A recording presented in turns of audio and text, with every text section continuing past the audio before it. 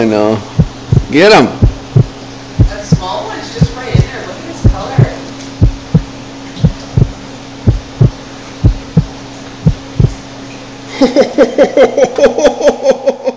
What's up guys, Salty Brackish Fresh, welcome back to the channel, and today we have an insane one. I'm not gonna bullshit you, it's crazy. Keep watching if you want to see a live feeding. If you are not okay with that, click off now. And for those of you that missed me, I'm sorry, I'm back for good. I won't be missing any more days. Let's get it. Okay, so this guy here lives in a trailer. I know it seems like you couldn't put a fish tank this big in a trailer, but he has done it. And what he has in this bucket is a peacock bass, a 1.5 foot or 2 foot peacock bass, which I assume he had to have caught.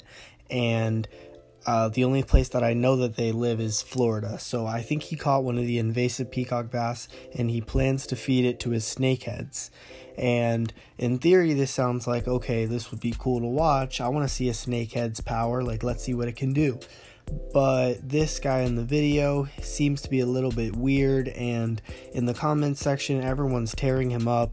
They're saying that he is just like the Adolf Hitler of fish. So let me know what you guys think. Comment down below once you're done watching the video. Is this humane or not? Survives and he survives. Now we can put the other one in there. No, he's not gonna survive. Look at him trying to make himself look big. Okay. Whoa, so the peacock bass is already getting chased by the 3 giant snakeheads. And if you heard the woman in the beginning, she said, should we put the other one in there? So I'm assuming that they actually went out and caught another peacock bass, and they just decided to put this one in first, and that's what they're not going to show us on camera.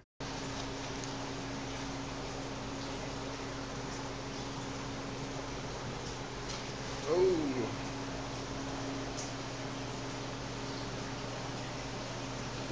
Look at him trying to make himself look big, eh? Yeah. Really? Yeah.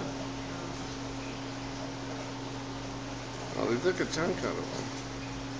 Yeah. It's dinner time. Get him. Enough waiting around. Just get. Look at the 3 of them, eh? They're just like, huh, should we get it or not? It looks kind of big. It's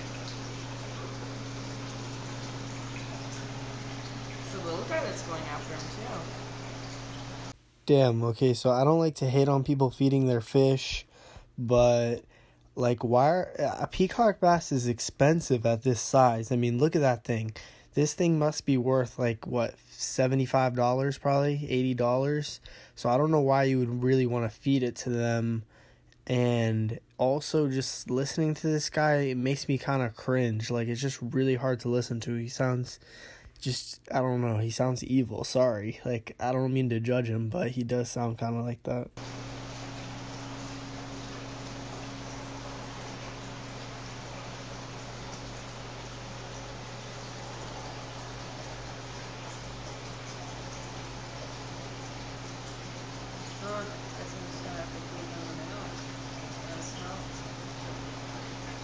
This guy's gonna cower for the rest of his life. You guys are pussies.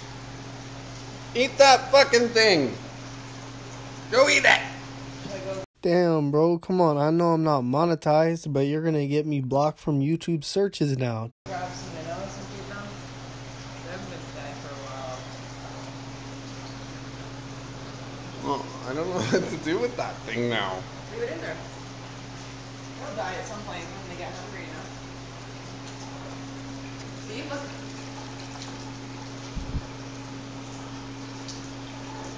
Oh, they're just gonna chew it apart.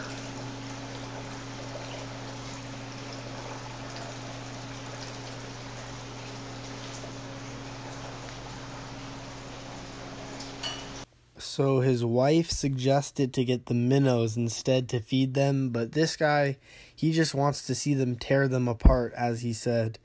And I mean, this, when I feed my mantis shrimp and he's going against like a crab and say he doesn't eat it completely, Like it's just in his tank and he's just fighting it over time. It's kind of like not what I want him to do. So it's kind of just not, like, I don't want to torture the crab. So I'll always just take it out and save it for only a live feeding when my shrimp is really hungry.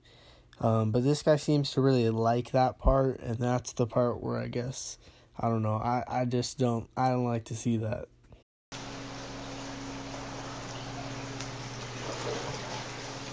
What are they doing now? Freaking out for no reason.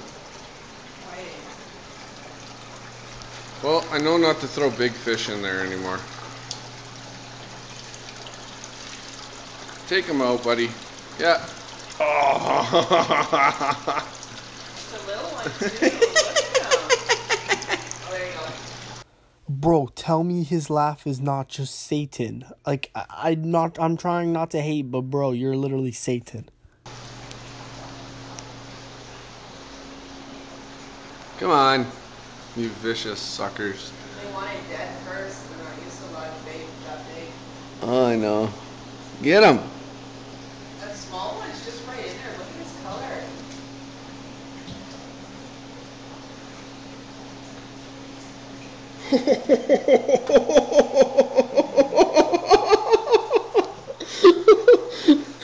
Jesus, that peacock bass is not a small fish either. That thing is like 1.5 feet. So if you can imagine, that snakehead has to be like 5 feet long to just eat him in one gulp like that. Oh my god!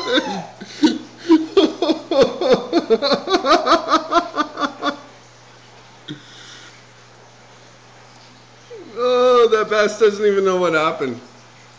My god, well, at least it had a quick death, I think.